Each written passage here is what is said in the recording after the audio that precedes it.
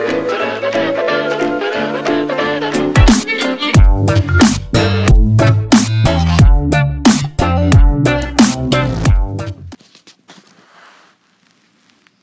everyone, we're going to use the graph of cosine to find values, and we've got the graph restricted from 0 to 2 pi, so we include the 0 but not the 2 pi because there's not an equal sign under there. So this is a good way to know your values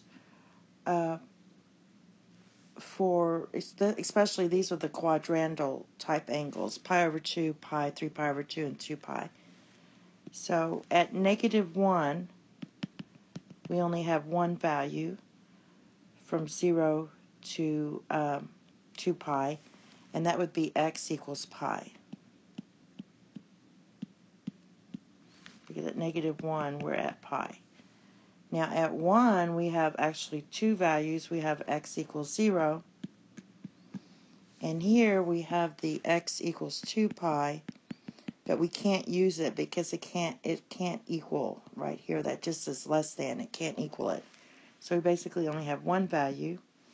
And at 0, we have two values here at 0. So remember, this is your y value here. So at 0, we have x equals pi over 2, and we also have x equals 3 pi over 2.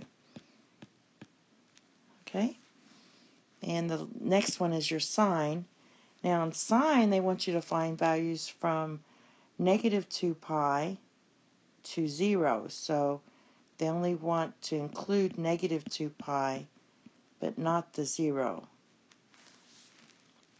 Therefore, let's just answer this. We're only working on the left side here and not on the right.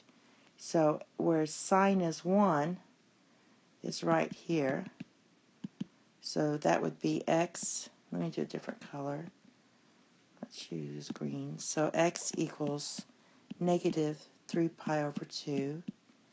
And at -1, right here, that would be x equals -pi over 2. And at 0, which would be right in here, we have x equals -2 pi, and x equals -pi. Okay? That's all. Thank you. Have a nice day. Bye-bye.